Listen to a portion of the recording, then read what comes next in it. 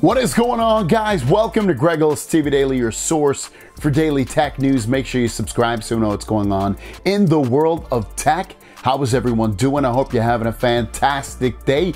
We've got a couple of news stories for you and a couple of questions, so let's dive right in. Our first story of the day has to do with the Galaxy S23. As you know, that big June update has been rolling out. I still don't have it here in America. I know a lot of other people do have it, and hopefully you are seeing some good things with that update.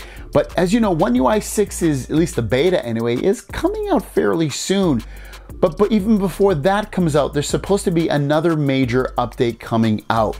Per Ice Universe, before the arrival of the One UI 6 official version, Galaxy S23 series will have a big update and continue to fix the existing problems. This is not a prediction, but it is a leak. So if you're still having any issues with your Galaxy S23 series phone, again, there should be a big update being coming out again fairly soon for this. So it's nice to see Samsung, you know, putting in the effort to put out some big updates and maybe add a little bit of a feature or two and fix things overall. So very, very nice. I personally, when I do use my S23 Ultra, I don't see a lot of issues.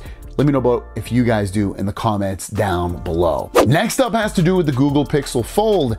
You might hear some good stuff, you might hear some bad stuff, but what if it actually breaks? Like, what are your options if it breaks? Well, the latest information is coming from 9to5 Google, and their headline reads, Google Pixel Fold will get DIY, which is do-it-yourself, repair parts through iFixit, the first foldable to ever do so. They go into more details saying Google will also offer in-store and mail-in repair options for the Pixel Fold.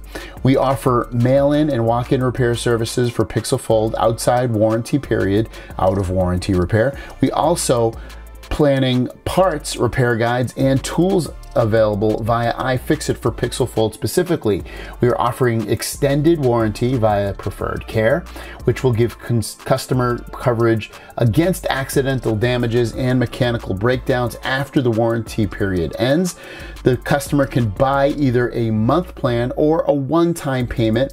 With this service, the customer can get the Fold repaired or, if needed, replaced with a deductible. So this is kind of cool, seeing that they're going to eventually offer some iFixit parts. So if you want to fix your folding phone yourself, you're going to be able to, and you won't have to pay maybe as high a premium in order to get it fixed. But if you have the insurance like I have, I would rather much just have someone else do it, bring it to the Assurian store or ship it off to an Assurian place that can fix it. I'd be more comfortable with someone else doing it, a professional doing it, than myself. But if you are that type of person that likes to tinker and potentially fix your Pixel Fold, again, it wouldn't be right at launch. It's probably going to be months away, but it should be coming very, very soon. Your question of the day is, when your phone breaks, do you like to fix it yourself, or do you like to have someone else, like a professional, fix it?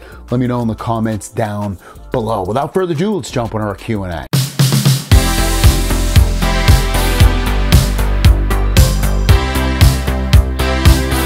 Yumi says, I have a Z Fold 4 front screen keyboard expanded to the max, and I'm viewing you on my front screen.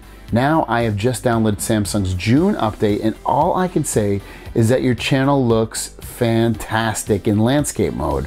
I pinch zoom and I can still see the edge details. Have you noticed the changes to the keyboard size or June enhanced updates? What do you think about the tips users manual settings update? So I haven't received even the June update on my Z Fold 4, so I can't speak to that. I never use my folding phone, especially to watch videos. Like, I probably use the front of my phone like out of 100 times, maybe two times, and it's not to watch videos. It's usually just to answer a call or something, you know, lame like that. It's nothing too crazy.